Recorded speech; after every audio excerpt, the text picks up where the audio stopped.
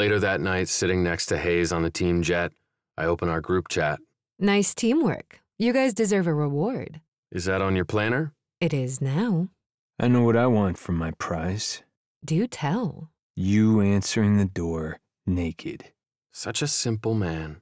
Got a better idea? Yes, she'd look sexy in a number 18 jersey. Sexier in number 21. Here's a better idea. How about number 21 in the front and number 18 in the back?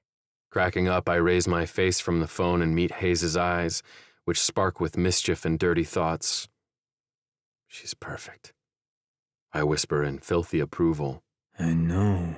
When we see Ivy that night, she's not naked. She's not in a jersey either. She comes upstairs to Hayes' penthouse wearing a t-shirt and shorts and carrying her peach bandana-wearing pup, who side-eyes me before she remembers she likes me. Seems Ivy had the better idea after all. She looks incredible at the door just like that, here for us. When she comes inside, the loneliness fades a little more. Normally I wouldn't think a naked skating story would be a come-on, but I have a hunch he's not leading with the goods, but with his gusto. That's his style.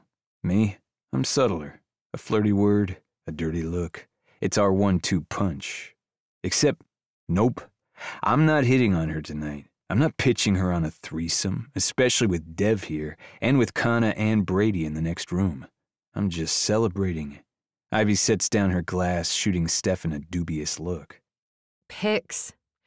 Now I have to call your bluff.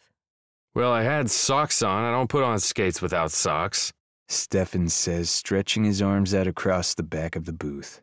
And yes, I have pics. My buddies took them. He grabs for his phone in his back pocket. Dev laughs, shaking his head. No one wants to see that much of your naked ass. But it's too late. Stefan scrolls and then slaps down his phone and... That's some birthday suit on skates. A jerk back covering my eyes. Dude. Stefan drops down into the aisle seat.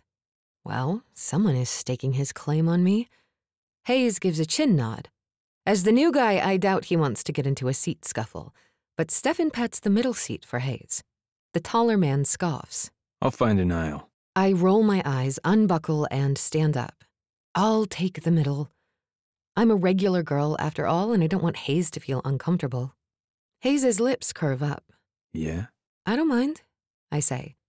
I don't want to be rude and leave. What reason would I give anyway? The two of you give off hungry wolf vibes, and I want to be your prey, so I need to run to the back of the plane to avoid your dirty, flirty gazes. The flight's only about an hour. I can handle the tension. Because it's just that, tension. Hayes has already made it clear that we'd be a bad idea. Stefan seems more persistent, but does that matter? Off we go to the city of sin, I say, making small talk. Will you play the penny slots in your free time, Stefan? Bet it all on black, Hayes. Hayes dips his face, smiles softly. I'd definitely bet it all. I love to gamble. More than I should. What about you, Ivy? Stefan asks after he takes a drink of his coffee. What's your Vegas poison? Blackjack, a show, a roller coaster ride, late night clubbing? I tap my chin as if considering. You left out staying in and ordering room service. Hayes chuckles. Stefan scoffs. What? You don't believe me? I look from one to the other. Stefan tilts his face and locks eyes with me, holding my gaze. I'm calling your bluff, he says in a smoky voice that makes my insides melt a little. I fight back against these feelings, sitting up straighter, trying to keep my cool. Fine.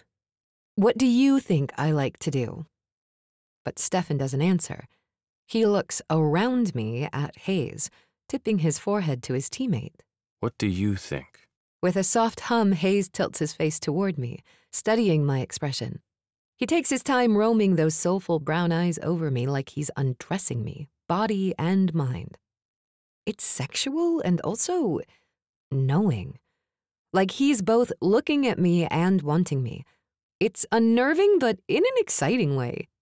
Warmth flows through my veins, my chest swoops with each second his eyes linger on me, and everything feels a little fizzy, a little hazy, like I'm caught in a mirage between two men.